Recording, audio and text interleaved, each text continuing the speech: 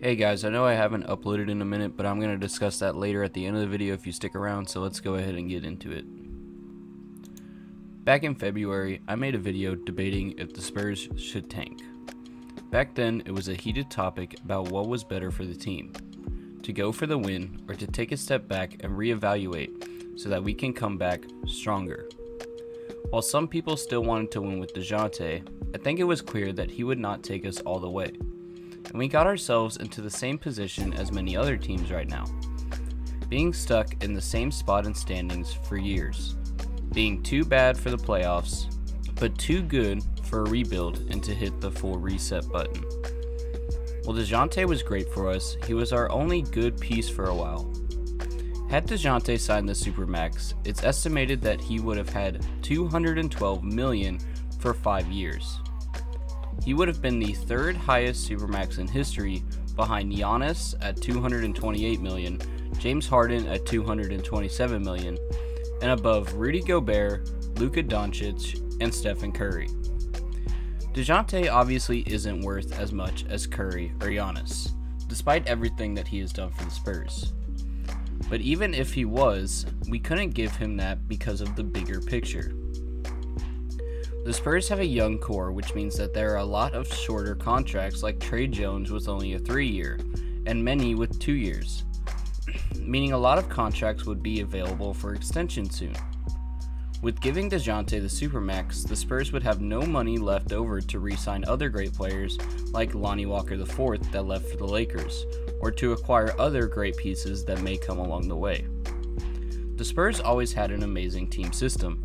While DeJounte was a great cornerstone, we can't succeed with only 1 or 2 great players, so we let him go in exchange for getting some new pieces in the future, and for them to work in conjunction with each other.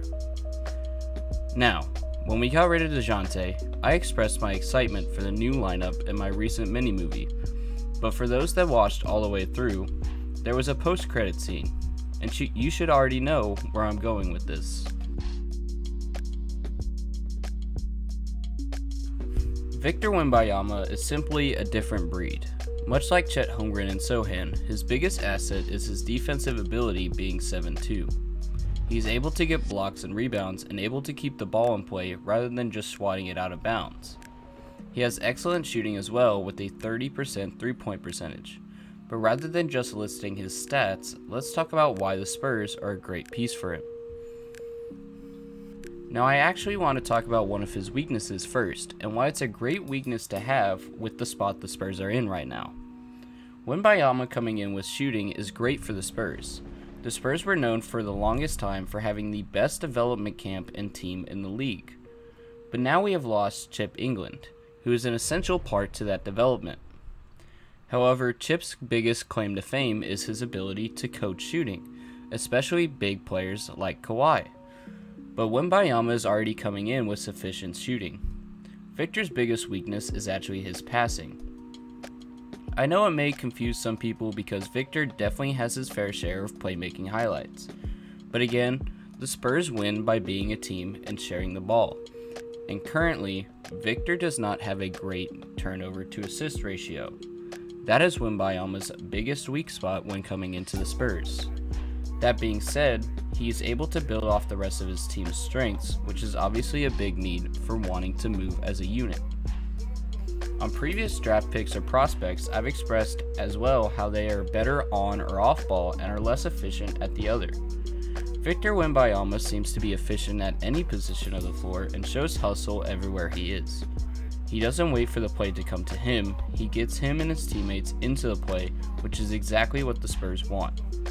As for how he fits on the team specifically, I broke it down a little bit in my draft preview, but Primo would have another big that he could play make with, especially with Victor's uncontested ability to catch lobs and dunks, but also being able to hit threes on the arc. This matchup is a lot like Jrue Holiday lobbing it to Giannis, or Kyrie passing to KD on the arc. Sochan and Victor would also be a perfect defensive pairing, as Sochan is smaller and can guard the arc and backcourt as Victor defends the paint. Again, similar to Jrue Holiday being a great defensive asset for steals on the Bucks guarding their smaller guards, while Giannis gets blocks in the paint on the bigger players that come through.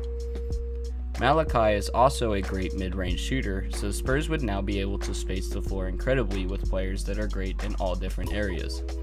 Malachi would also be able to pull off some great pick-and-roll highlights with Wembanyama when Primo isn't lobbing it up. With all that being said, Victor will still have to work when he's drafted. Despite being the highest prospect, again, he does have his weaknesses just like everybody else. And despite his defense and height being massively hyped up, he actually averages way less points and even rebounds than Luka when he was in the EuroLeague, despite Luka being a much smaller position that would be less likely to get these boards. Anyway, with that being said, I'm excited for next season. Thank you guys for watching, and hopefully I'll see you on the next one. As always, share the video and subscribe as it really helps me out, and I'm trying to hit 500 subs by the end of the year. Again, I'm sorry I haven't uploaded in a minute, guys. I've been working a lot, and I'm trying to move into a new apartment, which I'm excited to show you guys.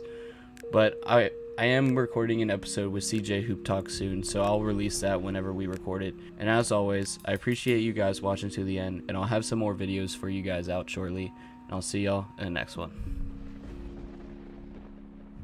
This is not okay. This needs to stop now.